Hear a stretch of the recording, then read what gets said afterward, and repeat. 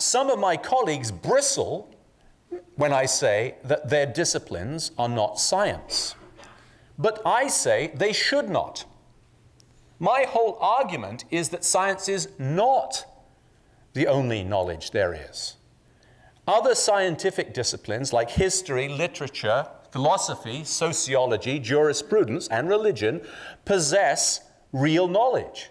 It's just that it isn't scientific knowledge. And it's confusing if those disciplines seek promotional advantage by a terminological anachronism of being called science.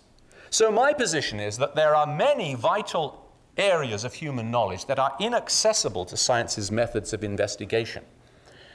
These cannot in any meaningful way be explained by science. It's not that they just currently haven't been explained, it's that they intrinsically are incapable of being explained on a scientific basis because they don't possess the characteristics of reproducibility and clarity upon which science relies.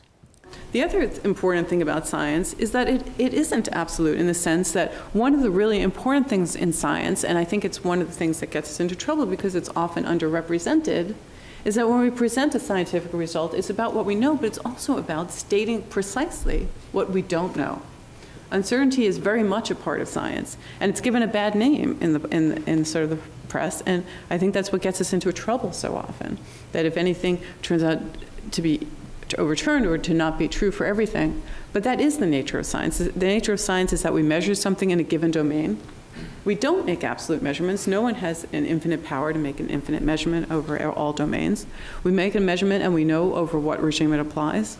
We also know where we haven't made a measurement. And so that is interesting because that leaves room for advancement. It could be that our theory is true up to a point. It could be that there are corrections to it. It could be that there are new theories that underlie it. And that is very much in the nature of the way we think about particle physics. We know, for example, today the standard model of particle physics, describing matter's most basic elements and interactions as we know them, but we're looking for what lies beyond. So it's important to recognize that we've only measured things up to certain energies over a certain range of distances.